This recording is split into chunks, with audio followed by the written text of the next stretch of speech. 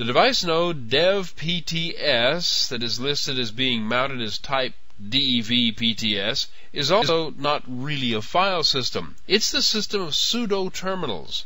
Remember earlier we came across a device node named TTY something that were the terminals connected to the computer. Well, whenever you open a window that acts like a new terminal, it needs a device node for input and output because that's how Linux communicates with terminals.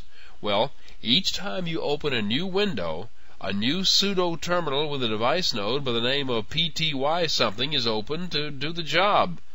That's what dev.pts is all about. A couple of the file system types are NFS, which is an acronym for Network File System.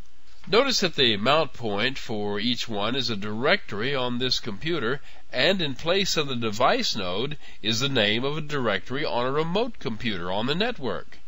This is the technique used for mounting one Linux or Unix file system onto another. The disk drive of the networked machines can be addressed just as if they were local.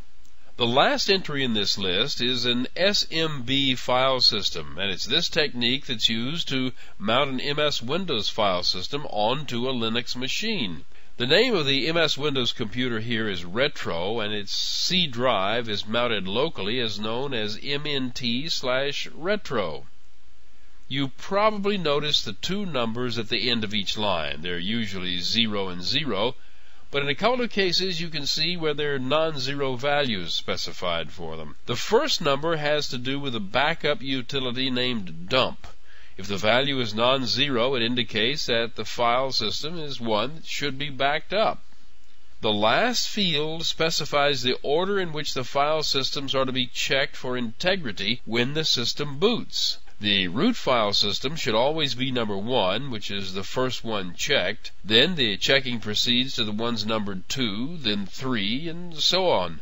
After all the numbered ones have been checked, the ones with zeros are checked. Oh, by the way, the program used to examine file systems is called FSCK, which is sort of an acronym for File System Check. It can repair any damage to the file system and will almost always repair any damage caused by a system crash that could prevent your system from being booted. However, you may see a message from it that tells you to run FSCK manually, which you will need to do as soon as your system finishes booting. It's easy to do. Just log in as root and enter the command FSCK followed by the device node of the disk you need to check, then follow the prompts. After that, you'll need to reboot again. You can use the fstab entries to mount and unmount things while your system is running. For example, in this table you can see that the CD-ROM is mounted as the directory MNT/CD-ROM. The mount command will look in the table for the information it needs, so you can mount it this way.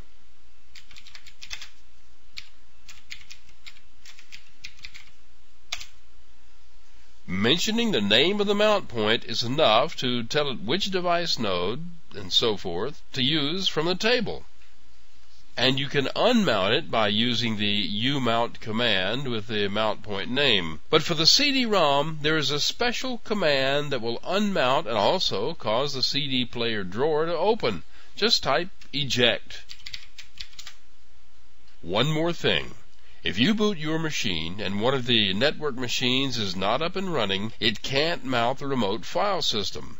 So you'll need to do that later when both machines are up. You can tell Linux to mount everything in the table this way. You can do this because if something is already mounted, it will simply be ignored. But anything in the table that is not currently mounted will be mounted if possible. This command can also be handy when you've added a new entry to the fstab and want to make sure it works.